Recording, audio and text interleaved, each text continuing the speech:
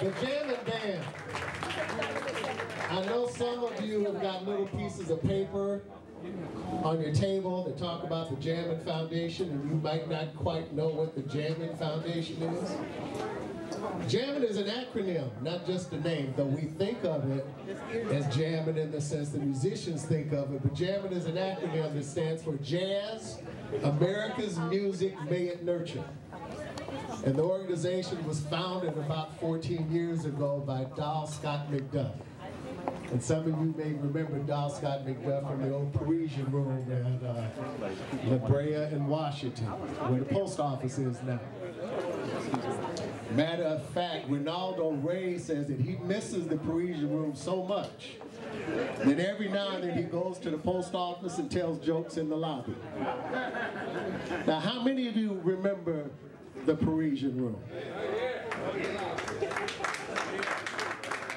Thank you very much. I know you are all trying to read youngsters, because if I ask the youngsters how many of you do not know the Parisian room, we get a whole different set of hands.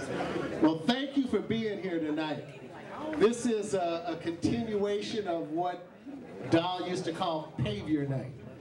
And it's about the musicians and those legends in the music industry that have paved the way for others, because it's not just about what they've done, it's about the path that they've created for others.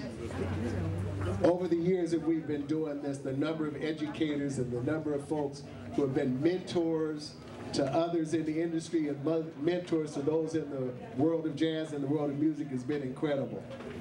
My name is Michael Dolphin, and I'm the chairman of the board of the Dunbar, I'm sorry, not the Dunbar anymore. I do something else with the Dunbar, but of the Jammin Foundation, and co-producer and co-host of the Central Avenue Jazz Festival with my friend James Janice over there, and our other third member of the trio, Mr. Jose Rizzo.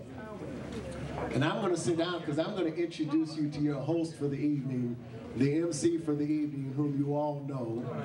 You know, one of the